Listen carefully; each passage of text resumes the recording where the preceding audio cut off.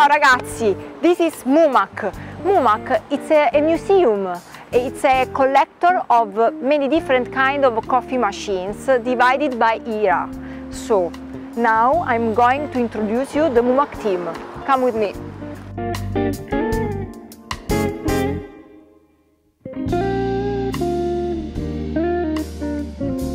Welcome to Mumac. Mumac is the museum of the historical coffee machines, and it is the most important museum in the world. And with its library, its academy, and its Hangar 100, where we organized many exhibitions, it's a cultural hub of the communication team about the world of coffee. So enjoy your visit.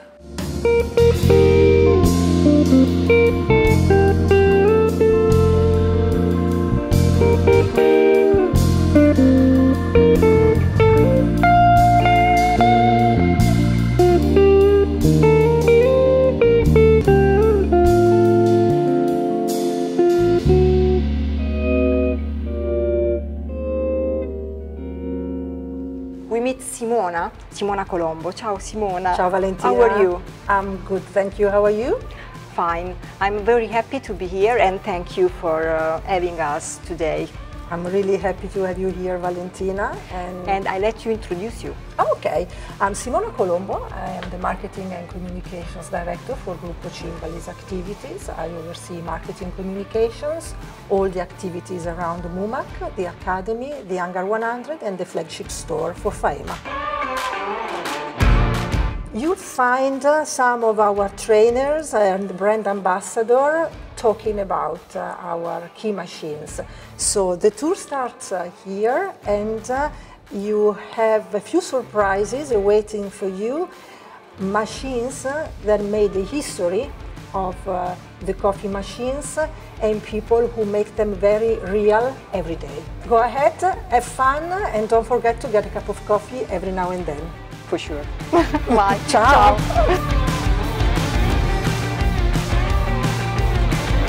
So we start with La Rapida. So why did you choose La Rapida? La Rapida is the very first coffee machine launched by La Cimbali. La Cimbali started in 1912, but we have La Rapida in 1930, so we have to wait about 20 years. When La Cimbali started, it was a copper boiler manufacturer, but in 1930 it became a coffee machines producer. To operate this one, you wouldn't be a barista, but you needed a license. Just like a fireman, you needed to be a machine operator because it was quite dangerous. You couldn't control temperature, you couldn't control pressure as well. So very dangerous. Yeah. How was the coffee, the espresso? Was like now or different? La Rapida in Italian means fast. It was a fast extraction method, just like an espresso, but it was completely different from the espresso as we know it now. You wouldn't have any crema on top. We know that the espresso is with crema on top. And the coffee beans were going to be crushed instead of ground. The final product was a drink that was dark, very hot, and burnt. It was more similar to a mocha pot rather than the espresso as we know it now. Ciao, how are you? Fine, thanks. How are you? Fine, fine. I'm very happy to be here, and you told me that you choose to talk about La Gioiello. Yes. Why? Well, because it's a very peculiar machine. Not about talking about the extraction, because the extraction was a lever extraction, the classic lever extraction, but a few bits here and there that made this machine very unique. First of all, when the machine was presented, and we have a picture over here, at Fiera di Milano in 1950, it was presented in a jewelry case, in a big jewelry case. So very elegant. Very, very elegant. Like a gioiello. Exactly, like a gioiello. Gioiello translates as a jewelry. It's a great idea to present the machine, and the machine itself is very elegant.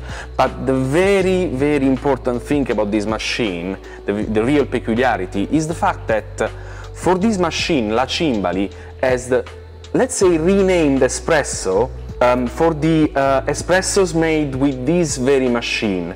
The new name they found was cimbalino. So every time you had a cimbalino, it meant you had an espresso made with la gioiello.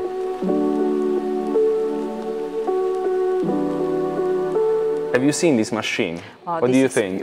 This is beautiful. It's my favorite. Yes, it's one of my favorite ones. It's a very important machine for the history of La Cimbali in general. First of all, for the design. The design was very revolutionary at the time.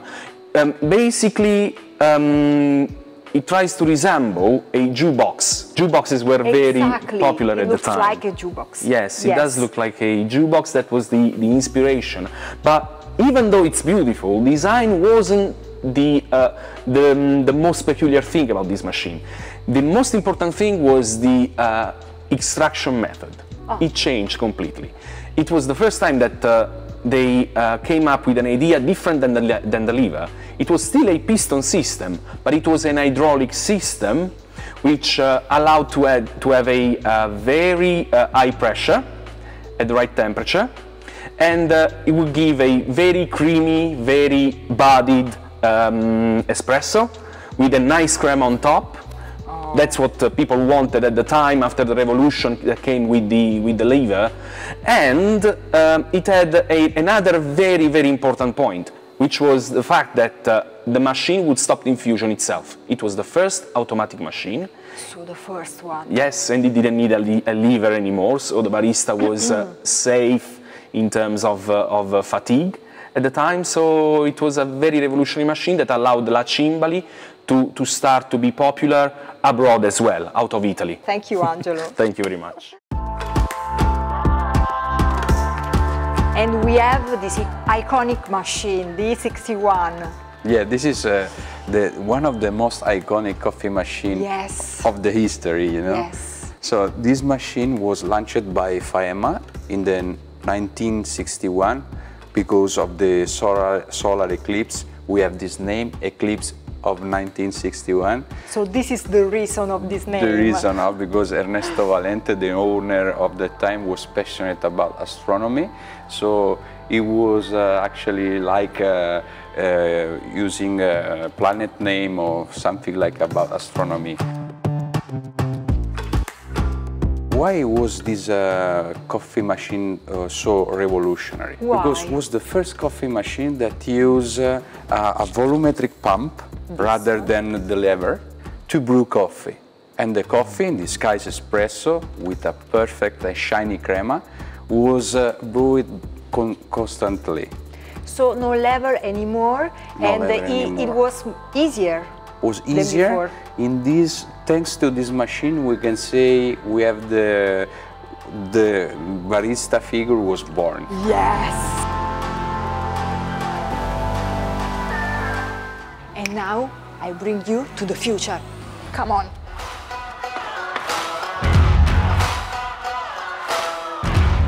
We are in front of a Slayer coffee machine. This is a model espresso. Let me just say that Slayer is a company that was established in Seattle in 2007.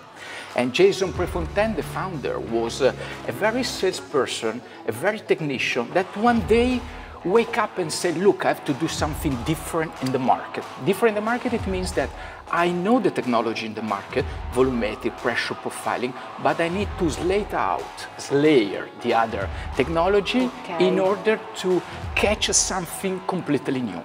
Slayer coffee machine, in this specific case, has an actuator on the top and a needle valve that is the new revolution of the extraction. What does it mean? There is a special flow rate system that we can adjust through this device, the needle valve, and basically the coffee in a very gentle way is going on the top of the coffee cake, is fulfill the pod of coffee, and in the end you have an incredible result into the cup. You can have a very long extraction, even 1 minute, 1.5 minutes. Jason, since the beginning, said what is missing in the market. And he's understood immediately that sweetness, fruitiness, viscosity was missing because the technology at that time cannot give the super extraction. And that's the reason why he said, why don't be focused? And that's the reason why today you have a so thick cream. It doesn't matter if so it's soft. Arabica, yes, 100% 100% of Arabica, but very, very, very soft and creamy. In the end, the mission of the company is make coffee better. Make coffee better means that every day we are very focused in quality. Basically, quality is the state of mind in our company. But to be honest with you, it's important to have the right tool, the professional tool, but it's extremely important to have people around. So people at the center is still one very big focus. I suppose that you know the evolution of the second, the third, the fourth and the fifth wave. What it was in the past, the machinista became a barista, and today we have this coffee specialist, that basically is the person behind the coffee machine. Why is so short? Imagine that you ask me a coffee, and instead to serve a cup of coffee, I'm start to explain to you where this coffee comes from, how high is the mountain from where the people they collect this coffee, so if the system is peaking, I don't know what else. So all this information in general, the people they don't share with the end user or the potential customer, just for the reason that they cannot see, they cannot talk with this person. And in my opinion, eyes contact is very important. Yeah, extremely. So we are a social animal. Exactly. That's the reason why we need to talk and be well informed. In this case, you can do it very well. Yeah, I can do it.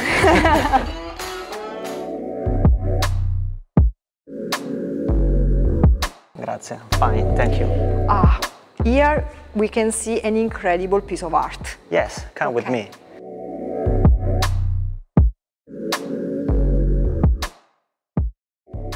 As you can see, this is an exploded machine, in particular a La Cimbali M100 that used to be the flagship machine of the brand till last year, 2029. It is a real piece of art, okay? Real of several meanings and highly impressive. And why did you decide to put this installation here? We wanted to let people understand how complex a coffee machine is inside, right? And above all to let people understand the high level of technology of coffee machines nowadays. I can find all the pieces of the machines or the machine? Only 1/3 of the total, okay? And more or less 300 pieces of the 900 pieces of the complete machine.